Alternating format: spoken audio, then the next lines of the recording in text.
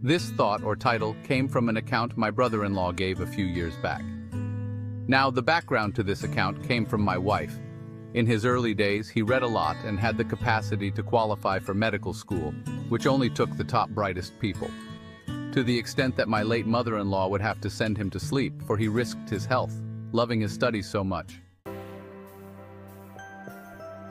All medics tend to be bookworms, as was my brother, who developed a bald patch because the only way he could concentrate was to torture himself by pulling at his hair. So the account goes, he left for the States and worked his way through the barriers and eventually settled there.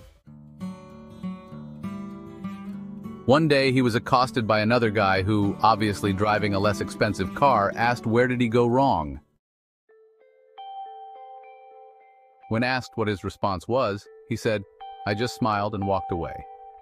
It reminded me of the less privileged or disadvantaged or whatever label you may choose to give the ones who haven't as much as the well-offs. Now, someone else said getting well off financially, though some would argue that isn't all there is to success, has nothing to do with luck or formula.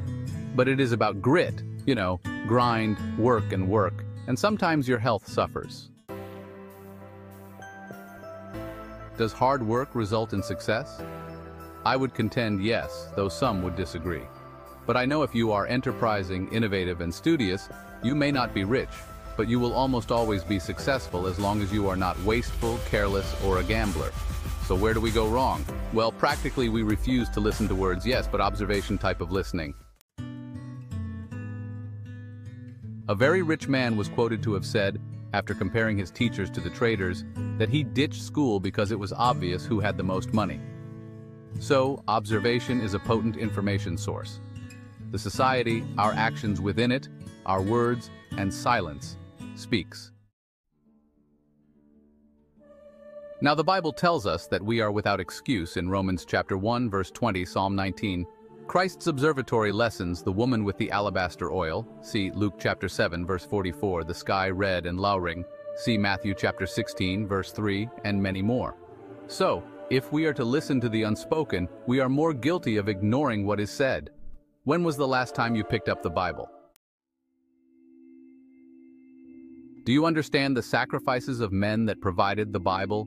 The writers and preservers, the preachers and the evangelists, the followers and the ones who live out their lives as a testimony to God. See Hebrews chapter 11, verse 37. Does society speak and do you listen?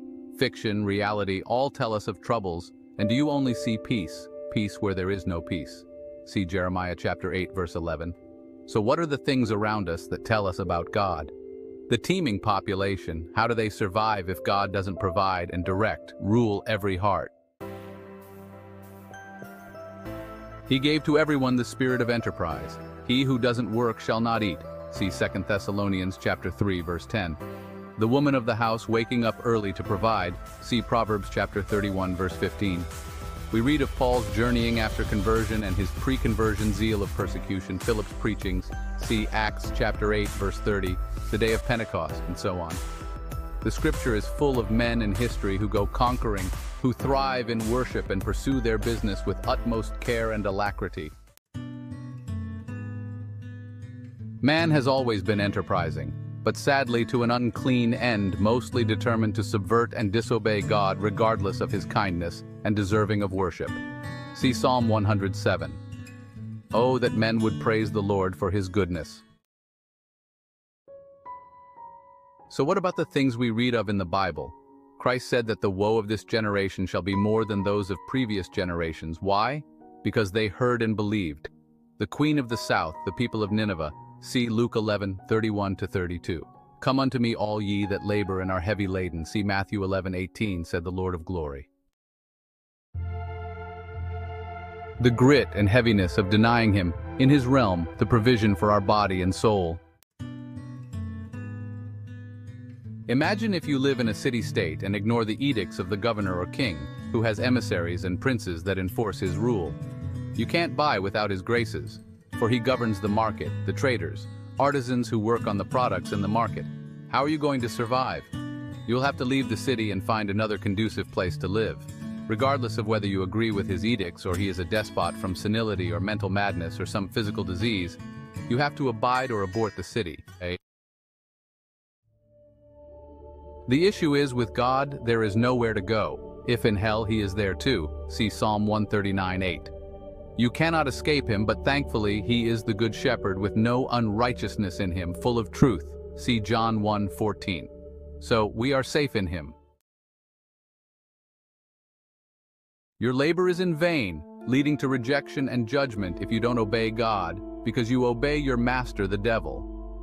See John chapter 8, verse 44, and 1 John chapter 3, verses 8 to 10. You go wrong if you refuse to heed God's call. Remember, he said, my yoke is easy and my burden light. See Matthew chapter 11, verse 30. So come. Remember, he made us in our domain, so he knows what is best for us, unlike the evil one who made our burdens heavy. See Genesis chapter 3, verses 16 to 17. By tricking us into disobeying God, and why do we want to continue to labor and thirst yet in vain when we have a remedy for this predicament in the last Adam? Oh, but I am rich or comfortable or happy with my lot, I do not labor, you say? Really, you don't? Remember Nabal, he was stingy and ungrateful and refused to listen to observations and words, for he knew there were marauders in the land, yet his flock was intact. See 1 Samuel chapter 25, verse 10. The rich barn owner who yearned for more. See Luke chapter 2, verses 19 to 20. So we see, you have hardness, no charity, and you yearn. You are not comfortable or happy, my friend. The Lord came to this world wearing our flesh. He needn't have come. He is quite happy where he is, in the bosom of heaven, with sweet communion amongst the three. See 1 Thessalonians chapter 1, verse 1. Yet he came out of love and mercy, pitying the fallen human race. He came to save the lost. See Matthew chapter 1, verse 21, and worked tirelessly and still works to maintain the world. See John chapter 5, verse 17, his people building the new world. See Revelation chapter 21, verse 1. The irony is the people who deny God the most vehemently are the ones who have realized that they cannot get anywhere without hard work. Have you ever tried to fight evil or get out of a hole someone who is unrelenting dug for you? As the words of that popular singer when asked why he doesn't take a break, to which he replied, because my enemies don't. Are you successful? You know what I'm talking about. Are you striving for success? You know how difficult things are. Thankfully, those who are his have his ear and his perfect timing. See Habakkuk chapter 2, verse 3. Patience, conviction, and the Spirit. See 2 Corinthians chapter 1, verse 22. Otherwise, we despair. The Lord is full of compassion and delights to rescue us, having chosen a people for himself. See 1 Peter chapter 2, verse 9. On whom the evil one has no claim. When he left, the Holy Spirit was given to care for and direct his people. See John chapter 16, verse 7. What else do we need then, knowing that we are not alone in the struggles of life? Let's take the example of the ant as that of obedience and observation. They gather in the summer and have enough all year round, especially in the winter. See Proverbs chapter 30, verse 25. They are not sitting on the ground, but in homes they built, complaining, why winter? Seasons? Why can't we have fun and games summer all year round? By their gathering they acknowledge a greater being. See Proverbs chapter 6, verse 7, and subject themselves to his edict of seasons and prepare. And will you learn from the ant, or will the ant be wiser than you, O man? Look at the size of it, that you will shake a fist at God and say, why? Where did I go wrong? Rather accept the situation that man is fallen in need of salvation that is brought by Christ the Lord for you to embrace, and arise from that fallen state to a glorious and heaven-bound existence. The real seasons of man disobedience and unbelief, obedience and belief. The apostles continued as they were taught, writing, establishing the churches and teaching his people. The church is the given agency on earth to encourage and harbor his people, whilst proclaiming the gospel of truth to the lost. And they taught in writing and preaching the word of God, explaining as to newborns and old in the faith, the fundamentals of the faith, the right conduct of the church, the comforts of being Christ's, the duties we owe, the means of grace and truth, the things to come, help in persecution, wisdom, peace, and love, the wrath to come in the ages, including the one to come. We have no continuing city, but seek one to come, as it is written in Hebrews chapter 13, verse 14. A home not made with hands, as mentioned in Hebrews chapter 9, verse 11, reserved in the heavens. My friend, you went wrong when you sidestepped the Lord and decided that this world holds sway for you, to acquire comfort and peace. You said peace, peace, but there is no peace here, saith the word, as it is written in Jeremiah chapter 8, verse 11, especially if you have this question, where you went wrong in you.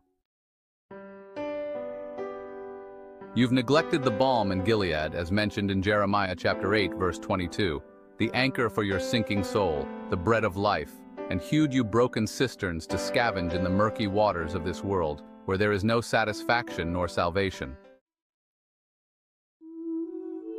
The Lord, the fountain of living water, as it is written in Jeremiah chapter 2, verse 13, is calling you today.